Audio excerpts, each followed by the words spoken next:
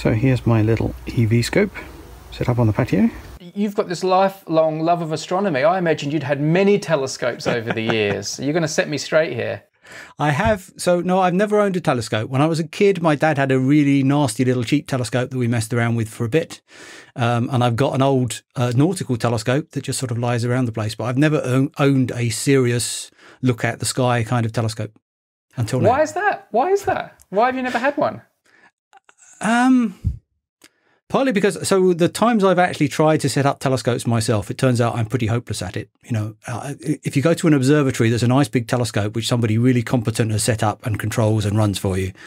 If it comes to trying to line up your own telescope and getting all the bits of kit to work, that's not really something I'm particularly good at. So it's never really appealed all that much until now. What is the skill you lack? Like, what's the thing about you that made you not good at setting one up? It is this strange thing. So years ago, I used to run field trips with undergraduates out to the Canary Islands, where there was a telescope that we'd used out there, which is a very basic telescope. And it was very interesting. You could see amongst the students, some of them just had this magic touch that they could just line the telescope up, point it roughly where they wanted it to be, and there would be the object they wanted to look at. Whereas other people could be, you know, really technically competent and try really hard and never get a decent image out of it. And unfortunately, I'm in the latter category. All right. It's just like a knack, is it? Like a magic touch? It does. It is. Yeah, it's really is a bit of a touch to it. And it's just not something I'm particularly good at. Why has this changed, Professor? Did you take the plunge because of the sort of the lockdown situation, or? No, it was a complete coincidence. So actually, a couple of years ago, I backed a Kickstarter, which is something I'd never done before. But there was this Kickstarter for basically someone was saying we're going to produce a completely idiot-proof telescope. And so I figured that was just the thing for me. So I backed it really early. And then it sort of disappeared for a while, and I didn't actually think all that much more about it until I got a notification saying, you know, your telescope's being shipped. And conveniently, it arrived just as the lockdown was beginning.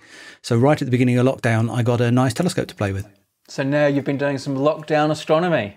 I have, yeah, not exactly from the ideal site in that it's sort of, I can't go any further than my own back garden at the moment, but I can take the telescope out there and stick it in the back garden and point it up at the sky and start doing some astronomy. The only slight snag I have here in my back garden is that the patches of sky I can choose are somewhat limited because there are a lot of trees and my wife won't let me chop them down. I know you've got a lot of trees around your house and you live in Nottingham, which is, you know, a big city with lots of light, but you can still get the job done, can you? Pretty much, yeah. I mean, it is amazing. I mean, the whole point of this telescope is that it's actually designed to be used in any environment. And so actually what it does is it takes a whole series of really short exposures and just keeps adding them up.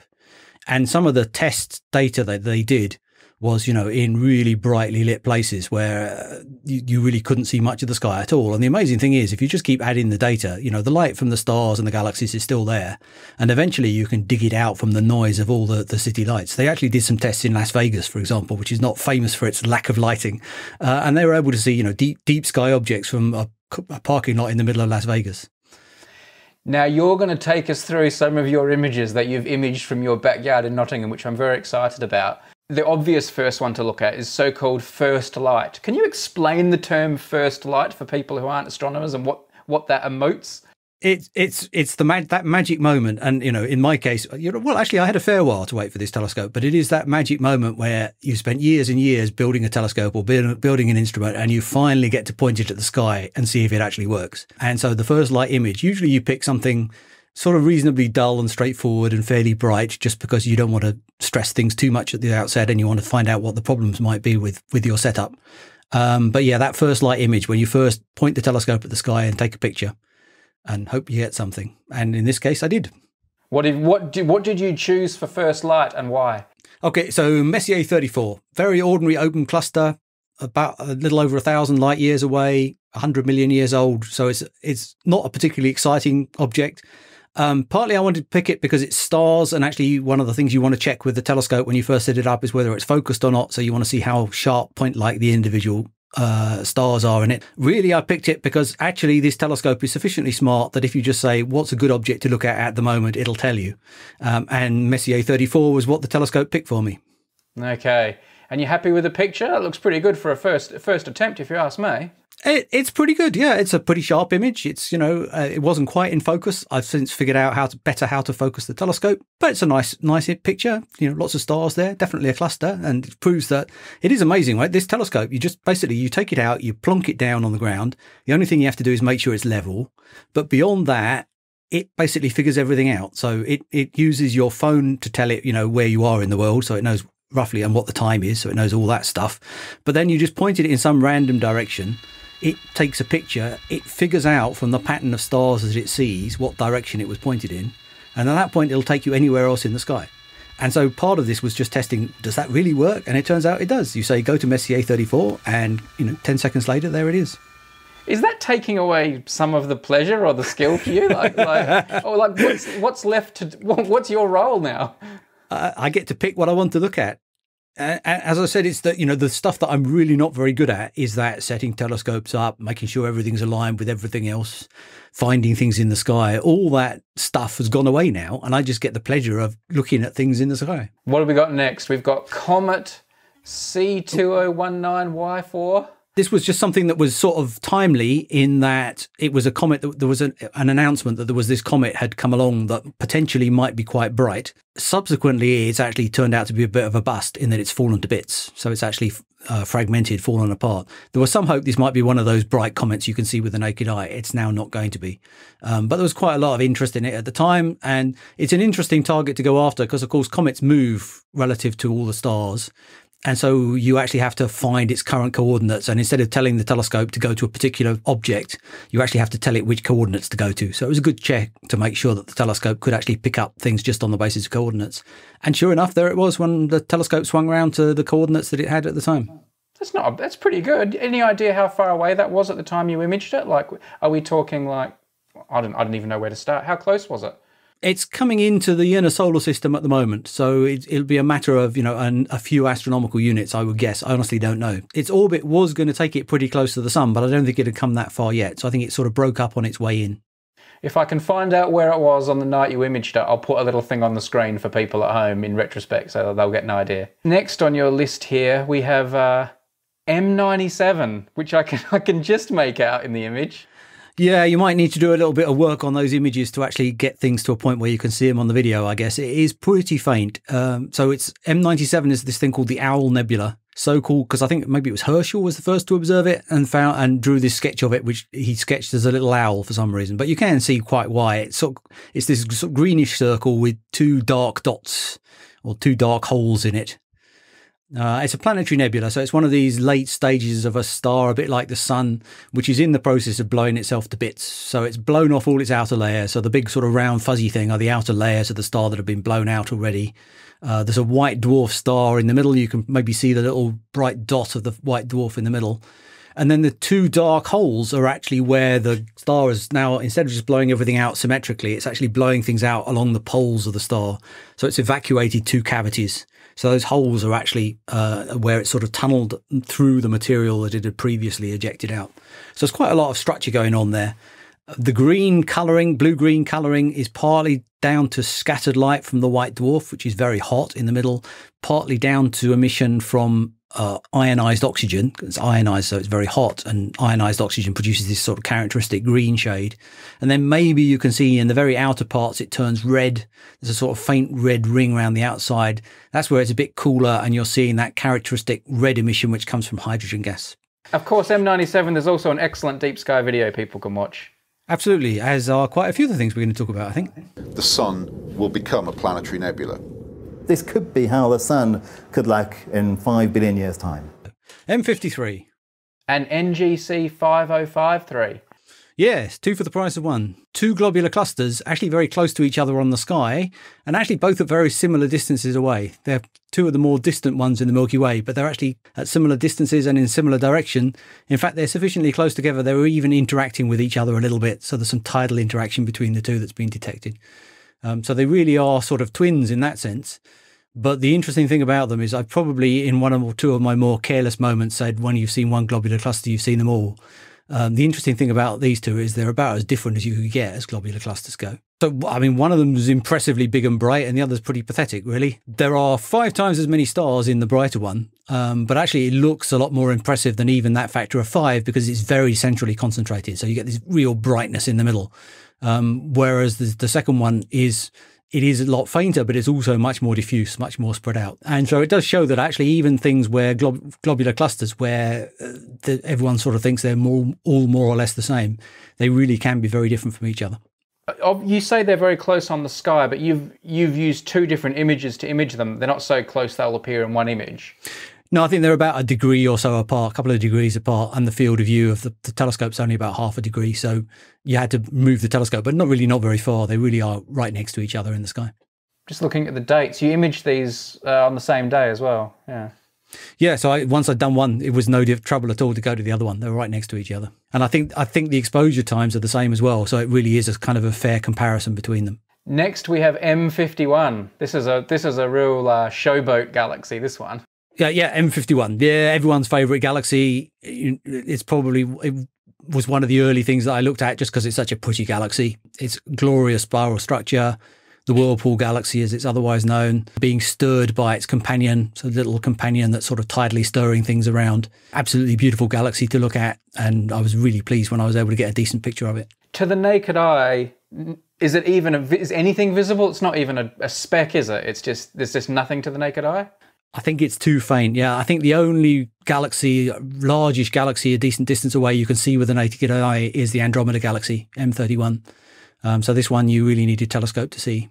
That's not a bad image, that one. That's starting to get up around kind of what I would, semi-professional quality until you compare it to a proper professional M51. That's the thing. I mean, I'm really pleased with these pictures, but actually the people who do this stuff properly and, so the telescope I'm using has a little color detector in it. So actually it's, you get your whole color picture all in one go. The people who do the job more properly take pictures through different colored filters and then combine them and use all sorts of fancy software to really extract the maximum from their data. I'm doing the easy thing of just having the telescope bung it all together for me and make a quick color picture. But yeah, I'm pretty chuffed with them. It's funny, isn't it? Even though you've done as little as almost you could possibly humanly have done to have claimed to have made the image, you didn't even align the telescope. There's something about knowing it's your image, isn't there? It really is. It is bizarre, yes. And, all credit to the technology. It did most of the hard work, but I'm still claiming it as mine. All right, M63. We've got another galaxy. I imaged this one just because it's of a nice contrast to M51 in that it is another spiral galaxy. It's really rather a pretty spiral galaxy, but completely different in character. In that M51 is one of these things called a grand design spiral. M63 is what's known as a flocculent spiral galaxy. So called because it looks sort of woolly. It looks like little tufts of wool. It's clearly sort of completely different in appearance to M51. And so there's been an interesting point of contention in astronomy as to what it is that causes different types of spiral structure. And it seems likely that this sort of flocculent spiral structure probably has a rather different origin from the grand design that we saw in Messier 51. I'm just looking. Have we done M63 on Deep Sky videos? Yes, it was our most recent one. Yeah, and in fact, you put this image in it.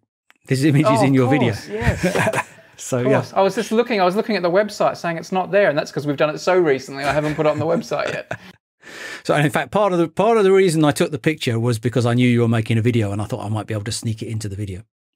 The Sunflower Galaxy. Sunflower Galaxy, because it looks like those little fine petals you find in a sunflower. Yeah. Next, NGC 4244. So this isn't in the Messier catalogue, but it's in the new general catalogue. Yeah, and you can see it's not as big and impressive and bright as the things in the Messier catalogue, which is why it didn't make it into the Messier catalogue, because they really had to be things that you could find relatively easily, or rather Messier or one of his collaborators could find relatively easily. But actually part of the reason why it's not so big and bright is because it's exactly edge on. It's a beautiful disk galaxy that we're looking at sideways on. And so it doesn't look as impressive because you only get that sort of sideways thin view of it.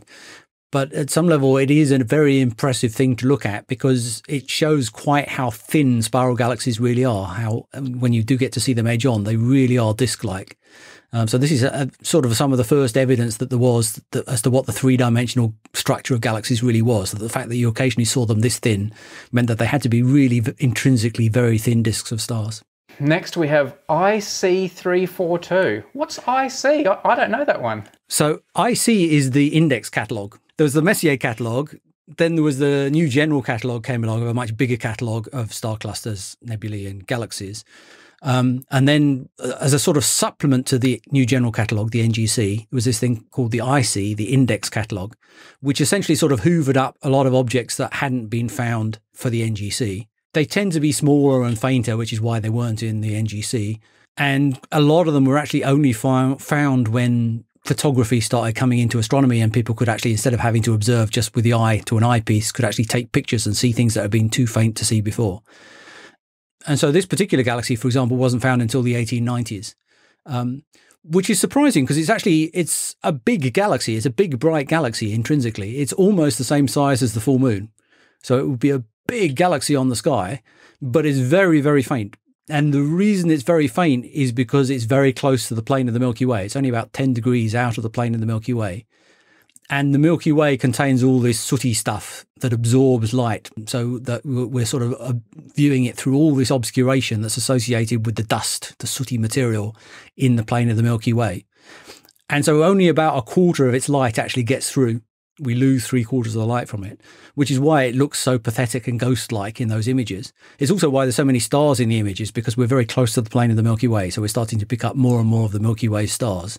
And so the reason why it ends up looking so sort of pathetically faint is because we're viewing it through all this fog of the interstellar dust within the Milky Way, which is sort of making it lose most of the light. And so we only see this sort of wraith-like appearance of a galaxy. I mean, my initial impression, which of course, after thinking for a few seconds, I realised is ridiculous, but because it's so faint and because there are so many stars in it, it almost creates this illusion that we're seeing through it and we're seeing stars on the other side of it. But of course, all the stars you see that are individual stars are well and truly in the foreground.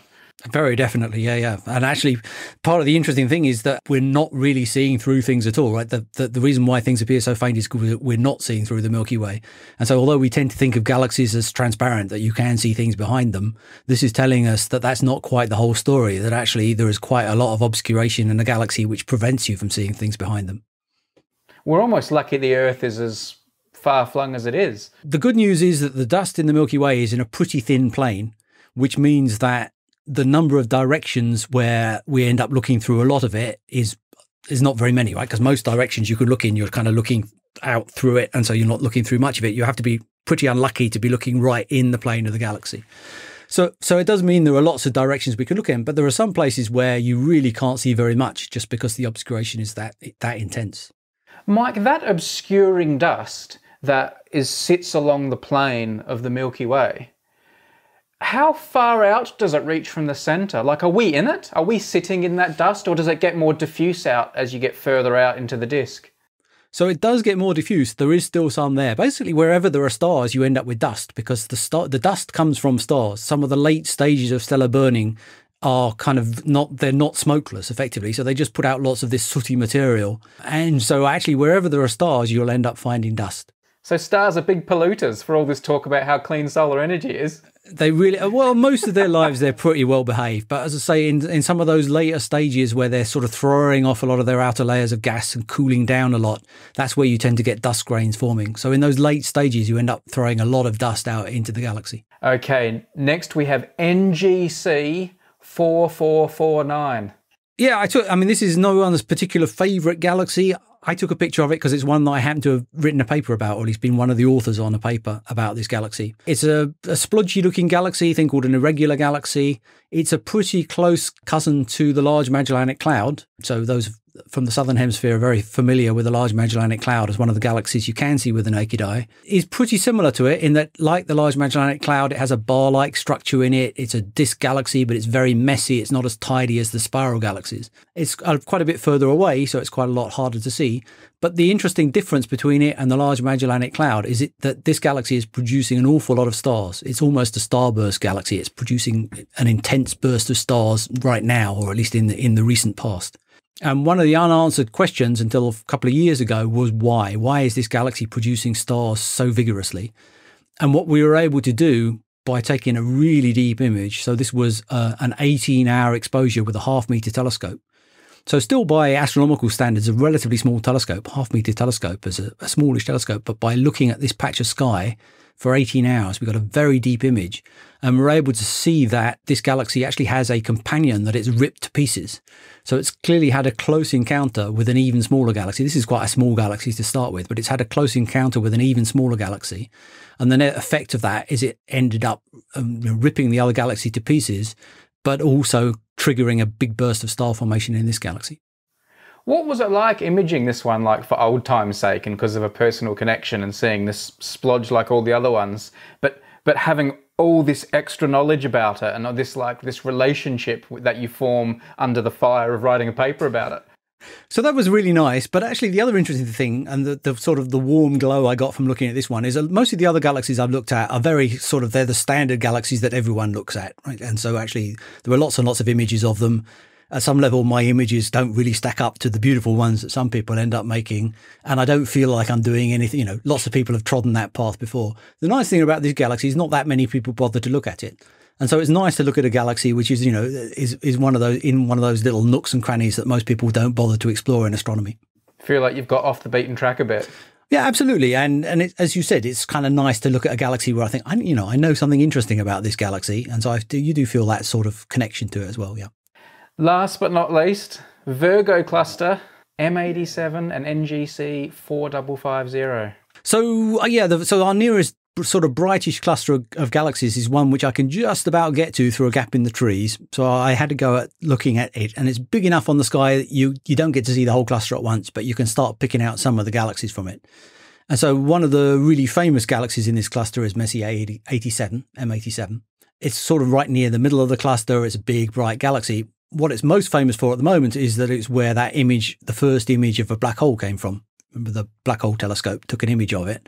And actually, you can just about see one of the consequences of that black hole in this image. It's quite hard to pick out. But if you look at about sort of 2 o'clock in that image, there's a sort of little bit of an extension in the light. It's not quite round. And what you're picking out there is a hint of the jet. So there's a jet of material being flung out from that black hole, the immediate vicinity of that black hole, and in a very well collimated way. And so M87 famously has this jet. It's actually quite hard to see. So I was really pleased when, even with this little 4.5-inch telescope, you could actually start seeing some hints of the jet coming out of the middle of M87. Yeah, it's almost like that's an eyeball and that's where like the front of the eye is or something like. It just looks that little bit distorted, doesn't it? You can just see that it's not quite round. There's something going on in that direction. And that really is just a hint of that jet of material getting flung out. And NGC 4550 is also there. You included that. That's another one that I happen to have a little bit of a personal connection to. It doesn't look like a particularly exciting galaxy. It's one of these S0 galaxies. So it's a disk galaxy, but without much by way of spiral structure or anything. It's pretty much edge on. What it's famous for is that in the 1990s, Vera Rubin took a look at it, studied the light, split the light from this galaxy up into spectra, and found by studying the Doppler shifts in the light from that spectra that this galaxy is a bit strange in that it's not rotating either clockwise or anti-clockwise. It's actually got half the stars going around one way and half the stars going around the other way. So it's a real oddity. Somehow this galaxy formed with the stars going around in this sort of 2 directions at the same time. And there were lots of ideas and theories about how it might have formed. And there were some people who were saying, well, maybe the 2 disks formed simultaneously. And they do look pretty much identical. Certainly from the analysis that Vera Rubin and her collaborators did, they said that they look pretty much the same as each other. The bit that we were able to add is that a few years ago, with rather better data, 10, 15 years later that we could get, we were able to show that actually by studying the light in great detail, the 2 sets of stars are not the same. One is quite a bit younger than the other. So actually what happened is one disk formed rotating one way, then a whole load of gas fell in rotating the other way and formed another disk of stars going around the other way. So this period of backyard astronomy you've been doing, do you think it's been good for you? Like, has it like changed the way you think in any way as a professional astronomer, or is it just something you did, or like what are you taking from it? I'm enjoying it fundamentally, and it's hard enough at the moment to find things to enjoy, right? So it's actually nice to have something new to try out, to play around with, to enjoy doing. So I've enjoyed taking the pictures and thinking about them a bit and talking about them. And, I've been putting them out on Twitter and chatting about them. So it's an opportunity for a bit of outreach in astronomy. And it's, at some level, it is nice to actually, instead of just looking at the pretty pictures that the Hubble Space Telescope's taken. You know, it's nice to look at your own pictures, and then, you know, they're not as good as the Hubble Space Telescope's pictures, but that's okay because I made them, and it's just, you do get a definite sense of satisfaction just making the pictures yourself. Well, you're a good salesman, Mike. I want one of those telescopes now. I bought a manual one a few years ago, and I never saw a single thing through it because I just couldn't line it up or get it to work, and I just put it in storage after a few frustrated nights. So that's why I never bought a telescope like that. I know I would have done exactly the same thing. Yeah. All right. Well, thanks for your time. My pleasure. I look forward to more pictures. I look forward to taking them. I'll follow you on Twitter to make sure I see them all. Mike, the sun's... Can you see your video picture or not? Because the sun's coming to a point where it's half on your face and half not. You got a towel? Sorry? A towel? All right. Let's see what we can do. Yeah, that's the right idea. It's too small.